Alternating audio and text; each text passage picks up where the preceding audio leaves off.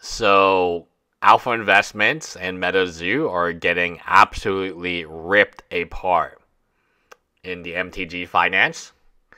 The MTG finance is very critical on Alpha Investments, and I give them credit. They tend to be smarter than average Magic players. Let's just read some comments. MetaZoo always seemed like FOMO scam to me. Anyways, oh well. Folks would expect this from a Pokemon ripoff. No way. Rudy kept telling me it was an investment. How can this be? His last video said he thought it was going under. His last video published after it went under. But continue being sensationalist. As someone who worked at a local game store, this game was a tumor. The player base was non-existent, the product would sit regardless of what it was, and the print quality was abysmal. Took up tons of space and had terrible communications with the LGS community. MetaZoo going strong, folks! Folks! Rudy was only playing himself with MetaZoo. Rudy was playing people. He always is. Always has been. I find applying the inverse Kramer index when listening to Rudy is most effective. But whatever he's bearish on, and avoid whatever likes at all cost. But remember, Rudy has access to wholesale. He posts a lot of things he needs help clearing.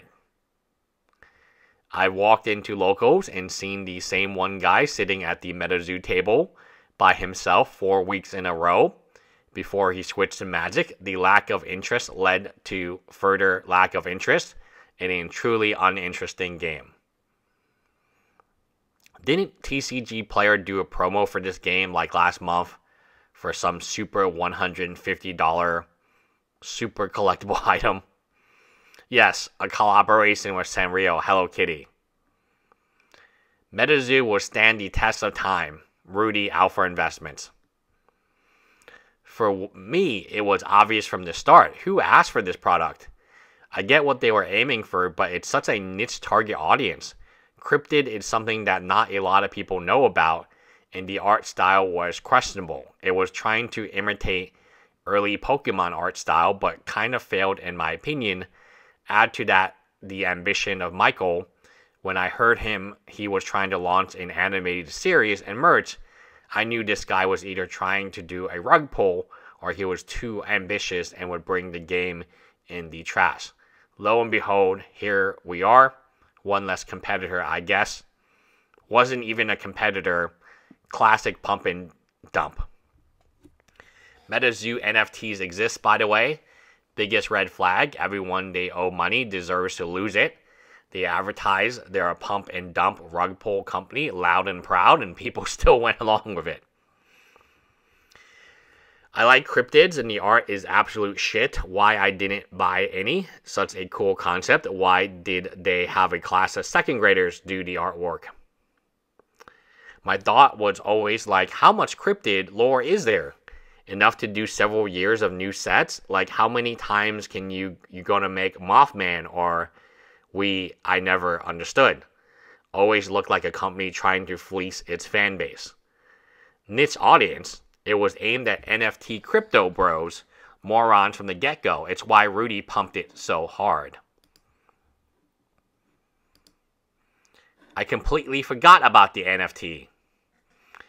I remember thinking at the time it was really hard to be both Pokemon First Edition and ABU without any of the installed equity those brands had built for decades. Like, I've seen this play out before with other TCGs. Who knew a game based solely banking on secondary investor market would fail eventually? I think Rudy was big on this. Laugh out loud. He used to always talk it up. He was likely paid in cash or product to promote it. Illegal without declaring as a sponsor. He openly said he had business ties with them. There's even is a Rudy card in MetaZoo. Laughing my ass off. He made a video of him receiving the news. He had 200 boxes of each set. Ultra Rare Collector's Edition. He said he had 200 boxes. I used to watch him a lot because I found it entertaining and he showed this product a ton. Feel like he's gotten worse. He's contradicting himself with this in the card grading. Just to show product, he is obviously getting a big cut in. Also feels predatory for people as his audience is likely over leveraged in cardboard. When his normal finance videos where he always talks some sense, he says to only invest a very small percentage once you got your shit taken care of. So, MetaZoo, really? They could have had a partnership with Palworld. No, Palworld doesn't need this game. This game has the most absolutely dog shit art. I feel bad if I find out a guy had his 4-year-old son or daughter draw the art, but otherwise it is cringe. Horrifically bad. What a sham. So I guess no more MetaZoo cartoon.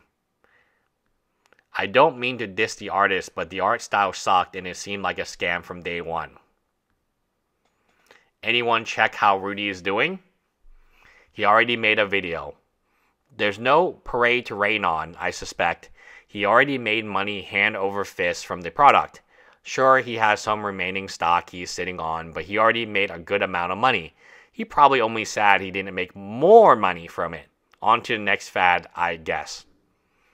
Bro's eating his taco right now. Made a video right after away talking about how he is confused how the company went down the tubes. Crying into his pile of money and tacos. Laugh out loud. Why is it always hate? Why do Rudy fanboys automatically assume everything is hate and jealousy when it comes to their daddy? It's so weird. Classic pump and dumper, that's why. It honestly sounds like a Rudy line. He was the person that got money flowing into the TCG. No hate for him. He made bank from the game, and I don't know how much product he retained for future investment. Good riddance. Big ol' rug pull, in my opinion. Rudy believers are in shock that rip-off Pokemon with ugly art failed. There was something about the name that didn't sit right. Too close to Logan Paul's CryptoZoo NFT scam and other metaverse crypto scams. If you really think about it, this just makes all of MetaZoo reserveless. Rudy is probably happy. What about... Remember, folks, when Rudy's pushing something, it's to ensure he's pulling something into his own pockets.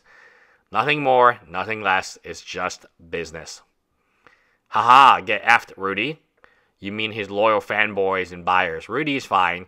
He is fleeced his moron base. Heck, he could sell them literal shit and they would gobble it up like we saw with his anniversary kits, which was more predatory than Magic's 1000 anniversary proxy fiasco. Laughing my ass off.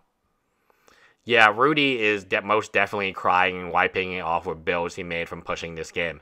He'll be okay. His fanboys, not so much.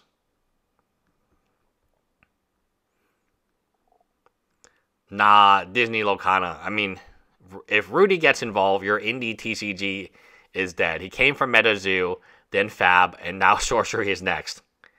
He's definitely a strong symptom of pump and dump. At some point, he'll have to protect his own brand, though, or even his most devout followers will stop drinking the Kool-Aid. It was a little scam from the start, and Shields still defended it, and people got downvoted all the time for questioning. Very cult-like following.